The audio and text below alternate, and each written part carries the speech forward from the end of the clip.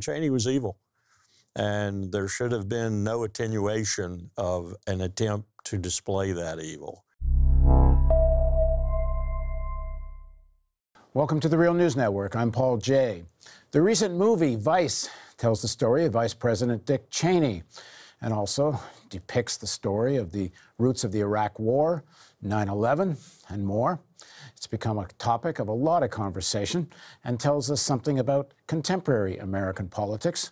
And we're going to be joined by a person who's depicted in that film, Colonel Larry Wilkerson, in a few minutes. And we're going to talk about the film and more about the context within which Cheney operated. Here's a trailer from the film. I was always intrigued by Cheney, and I was amazed by how much this guy had gained the White House and how smart he was. So what's the plan? Well, the plan is to take over the damn place. Henry Kissinger called him the greatest combination of intelligence, ambition, and bureaucratic knowledge he'd ever seen. What's it gonna be, yes or no? It's a yes. You don't even know what the question is, do you? He learns very fast, and his belief was in consolidated power. Are you even more ruthless than you used to be?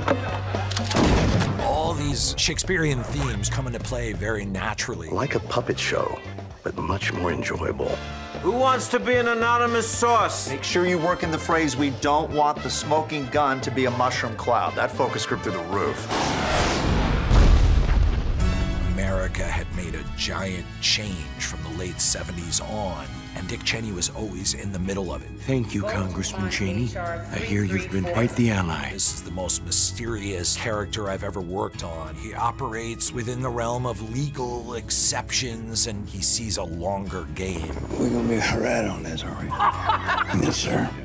Yes, we are. He realized that real power doesn't reside in the spotlight, and quietly changed history as much as anyone. So we're gonna do this thing, or what? I mean, is this happening? Neither branch has oversight of the VP.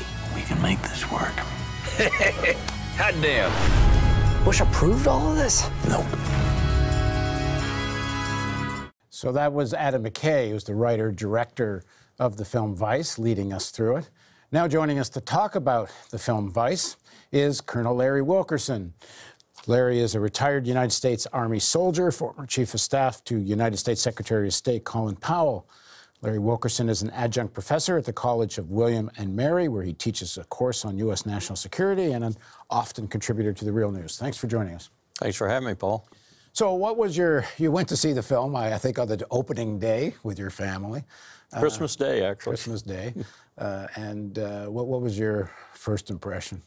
My first impression was that the attempt, understandable attempt by those who made the film, to achieve a balance, largely by exploring the Cheney family and some of the problems and challenges they had, but other things too. This is Cheney's gay daughter. Yeah, the gay daughter, lesbian daughter, and so forth. Make them look normal, if you will, at least in that sense, was overdone. I understand, as I said, aesthetically, artistically, why they wanted to do that, but it was overdone. Cheney was evil, and there should have been no attenuation of an attempt to display that evil. And I say that when I serve chairman of the Joint Chiefs of Staff, General Powell, and thought Cheney, and still do, one of the best secretaries of defense we've ever had, if not the best, in the short time that period's been in existence, or that position's been in existence. But being Secretary of Defense and having adult supervision, H.W. Bush, for example, a supremely confident president, Powell underneath him, Jim Baker over at State, being Secretary of Defense and being effective in that scenario is very different from being Vice President of the United States with a president who doesn't know his ass from the hole in the ground.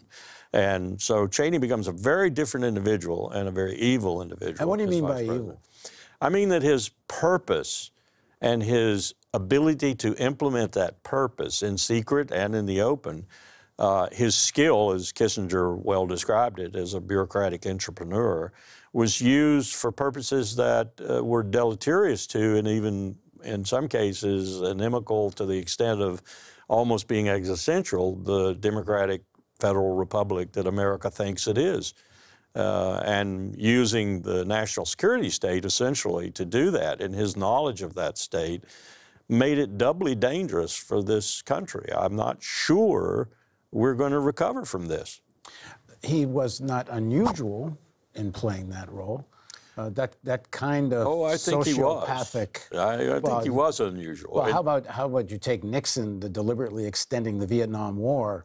We know this from the taped conversations of Lyndon Johnson, where he tells Senator Dirksen that Nixon's virtually a traitor. Some of our folks, including some of the old China lobby, are going to the Vietnamese embassy and saying, please notify the president that if he'll hold out till November the 2nd, they could get a better deal.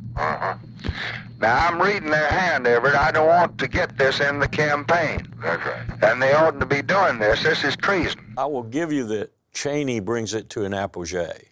I will give you that Cheney is just one more element in a transition from what we might have been prior to World War II to what we are today. But I will also claim that he was not just the denouement of that transition, he was the maker and deliverer of that transition. It might have taken another 20 or 30 years for us to reach the point we have now. Just imagine, for example, had Colin Powell run for president in 94, 95 when he was contemplating it, and Cheney and George W. Bush and the 2000 hanging Chad election never had occurred. I think it would have put this off by a decade or two at least. I think it's inevitable we arrive at this point, but Cheney brought us to this point screeching at 70 miles an hour plus, and as a result of that, I think we're going to have a real hard time getting out of it, or maybe we won't. My critique of the film, and I appreciated a lot about the film. I think certainly there's a whole generation of younger people that don't know hardly anything about this history, which is kind of weird because we're so immersed in it. It's almost like second nature that we know this history from 9/11 on. And my students now, remember I started teaching about 14 years ago, my students you might say they were imbued with 9/11. Now my students were born or born after 9/11. And it's strange to them. It's a phenomenon they don't recognize the way my initial students did, first 5, 6 years. So it's been very apparent to me what you're talking about in terms of the ignorance. And that's not a pejorative, it's just a description of the ignorance we now have in this country about these times. And that's part of our problem too. My critique of the film is the balance between telling this engaging story about this individual Cheney, and he, without question, as an individual, plays a very important role. But there's also underlying forces going on, both in the economy, the politics, the geopolitics, that Cheney represents these forces. Yes. And in the film itself, it refers to this. Here's a piece from the film. Now, we got a bit of a problem because of copyright issues. We can't pull anything we want from the film. But we do have the script. So, and here's early in the film, here's the basic thesis of the film, and it goes like this. Narrator, a male in late 20s. By all accounts of what people saw in the room that terrible day, that's referring to 9/11, there was confusion, fear, uncertainty, but Dick Cheney saw something else that no one else did. He saw an opportunity. Well, we're going to get into this 9/11 conversation a bit more with Larry in a minute, but the script goes on. There's a famous photo, the picture they just show in the film. It's a famous photo of men playing golf while the hillside behind them is on fire. And the narrator continues, as the world becomes more and more confusing, we tend to focus on the things that are right there in front of us, while ignoring the massive forces that actually change and shape our lives. Well, actually, that's kind of my critique of the film, is that he doesn't really explore the massive forces. It becomes the tale of Dick Cheney. And there's a context for Dick Cheney. Maybe the most critical piece of the context is the starting point. And this is described in a report that's issued by the Project for New American Century in the year 2000. And the report is titled, Rebuilding America's Defense, Strategy, Forces, and Resources for a New Century. And that's, as I say, a report for the Project for New American Century, September 2000. And the people that founded Project for New American Century include people like William Christo, Robert Kagan, Dick Cheney is a signatory, as is Rumsfeld, who's also in the movie Vice, and of course some other key people like Wolfowitz and Richard Pearl and others who were part of the Bush administration. So I think the starting point for understanding the context of Cheney is understanding where the United States is in the world, where the Soviet Union has collapsed, and it's essentially a single superpower world. The report states this: at present, the United States faces no global rival. America's grand strategy should be to preserve and extend this advantageous position as far and into the future as possible. There are, however, potentially powerful states dissatisfied with the current situation and eager to change it if they can, in directions that endanger the relative peaceful, prosperous, and free condition the world enjoys today. Up to now, they have been deterred from doing so by the capability and global presence of the American military power. And the report calls for establishing 4 core missions of the U.S. military: to defend the American homeland, to fight and decisively win multiple simultaneous major theater wars, perform the constabulary duties associated with shaping the security environment in critical regions, transform U.S. forces to exploit the revolution in military affairs, and most importantly, increase defense spending gradually to a minimum level of 3.5 to 3.8% of gross domestic product, adding $15 to $20 billion to total defense spending annually. So Cheney emerges as a Secretary of Defense and then later as the Vice President in the context of a call to arms to take advantage of this situation of being the single superpower to dominate the world in a new way. In fact, they use language that we no longer, and this is specifically in relation to regime change in Iraq, which is one of the main things they push in this report, is we don't need to worry about a unanimous or majority vote in the Security Council. We can do it ourselves without the United Nations authorization. This is back in the year 2000. So place Cheney in the context of this call to massively develop arms expenditure. Cheney, before he's vice president, goes to Halliburton, which plays a role in all this. Sort of help paint the picture for the context of Cheney's vice presidency. What you've just described, and interestingly, what I was thinking is you were reading from the PNAC statement, if you will. It was Caesar Augustus dictating how the Roman Empire is going to be maintained and made even more powerful once he'd assumed the mantle. I think there's a bit of that there, but it is long in the making, long in terms of our history anyway. It begins in 1947, and it begins with the Cold War, of course, and it begins with the apparatus, institutional and otherwise, commercial too, that's built up around that twilight struggle called the Cold War. And what happens as we come to the end of that Cold War, not only are U.S. intelligence interests wrong, not only is there this shock at the end of the war because it comes screeching to an end with Gorbachev and Reagan and George H.W. Bush, is we get a president who is a Republican, George H.W. Bush, and who is not in tune with this at all. Much the way you might say from time to time we'd had presidents in the Cold War who weren't completely attuned to what the people like Cheney at that time wanted to do. We forget sometimes that in the National Security Council we have archives that show us that people actually talked about operating on the dark side during the Cold War. They used Cheney-like language during that time. Most of the time they were deemed crazy and they were put to the side.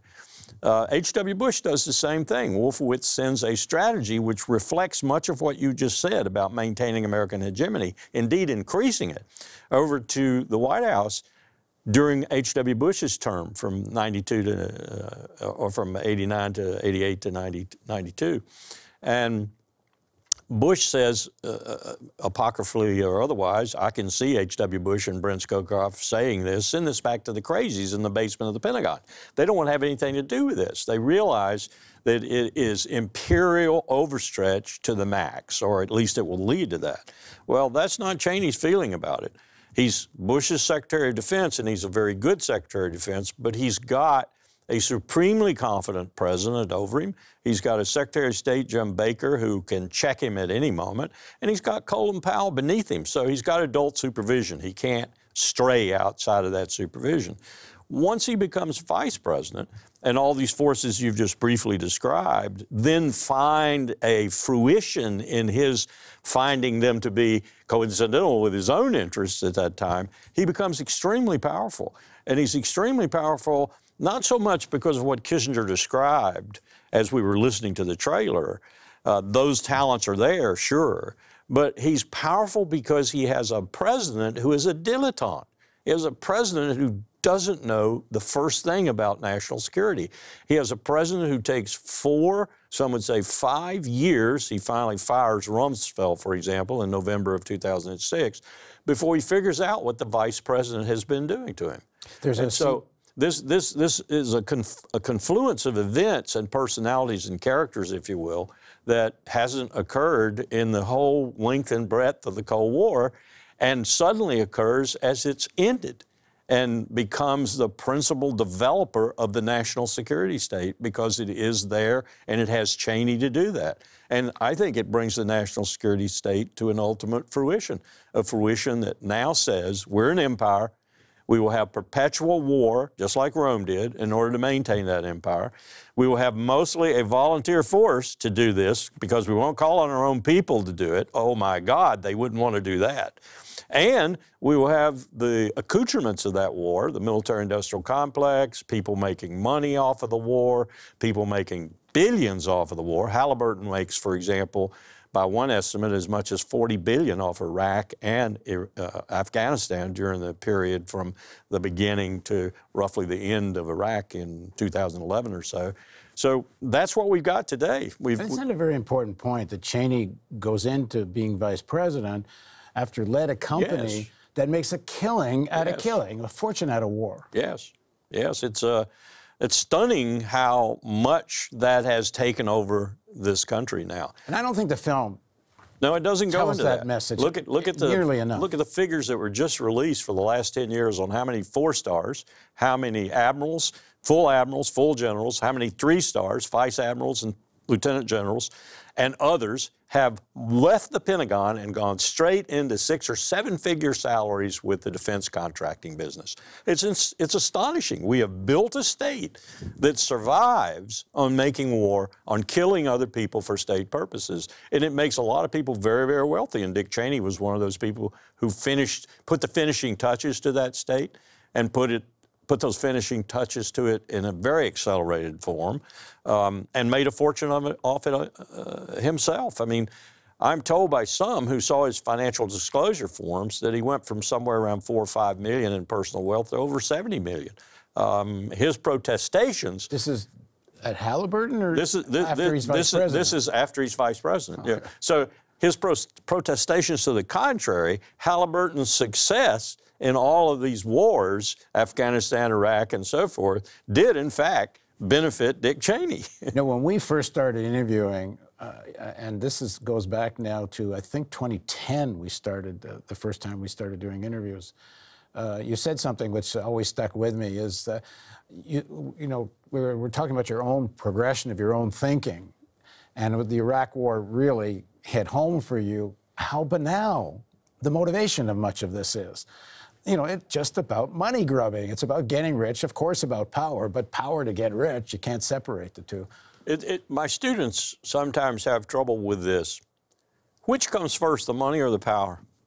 And you've just described it, I think, fairly accurately, in that they are concomitants. You can't. Powell once said to me, standing on his front porch after he had left the chairmanship, and we were standing on his new multi-million-dollar home. We're standing on the front porch, and I said, "What next, boss?" And he said, well, I'm not sure. And I said, you know, cabinet, secretary, state, defense, maybe president or whatever. What are your plans? You know, and he said, well, I'm not planning on running for president, but I do look at Secretary of State or Secretary of Defense, and I have to make a lot of money. I said, what do you mean? He said, in order to be a cabinet officer in the United States today, you have to be a millionaire or better. And I thought about that in terms of a black man, and I said, well, maybe it's because he's looking at it from that perspective. But then I thought about it in general terms, and he's right. He's right. We don't make people who aren't either going to be millionaires or who aren't already millionaires cabinet officers. Because they have the right thinking, because they're defending their wealth. Yes, they're defending the realm. They're defending the system that we built up, which has, sadly enough, become almost dependent on constant war in order to keep those billions rolling. Okay, in the next segment of our interview, we'll talk more about the film Vice, and we'll start getting into more of the story of the film, which takes up the question of 9/11 and the Iraq War. So please join us for continuation of our chat with Larry Wilkerson on the Real News Network.